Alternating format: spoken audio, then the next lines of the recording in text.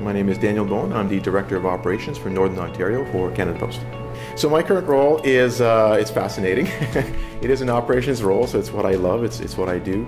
I have a team of 6 managers. We have approximately 60 team leaders. So they're what you would say a superintendent or supervisor, and we have approximately 2,000 employees in the region. And what we do is we do the day-to-day operations of the company. So we receive mail, we process mail in parcels, and then we of course deliver them from our service standards. In my opinion, I think a good project management person can apply themselves in most industries.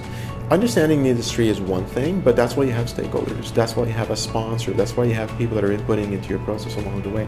A project management is there to guide, to put a lot of structure in it, to put milestones, key dates that need to be achieved, and ensuring that the people do the work along the way, that the understanding is clear, the communication is clear. And so I personally think, having seen some excellent project managers do some very important projects, I think they can apply their skills in many, many areas in most industries, I might find. They are there to provide structure, guidance, key milestones, and making sure that you get the outcome that you're really seeking as a team and from the executive.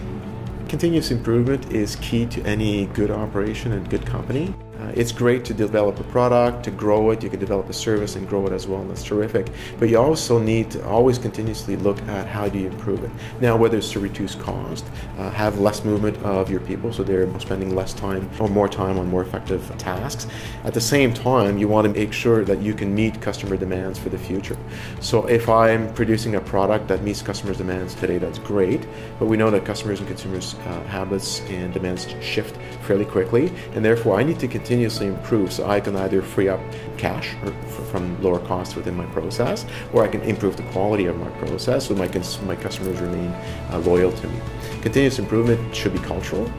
It should be ingrained in people. It should be freely discussed, and in fact, good debate should come from that. If people are really challenged in a process, says, can we do it better? Can we do it cheaper? Can we do it with better quality? And can we do it consistently? And that has to be a cultural element, I find, and you can build that with good management and good working relationship with your teams.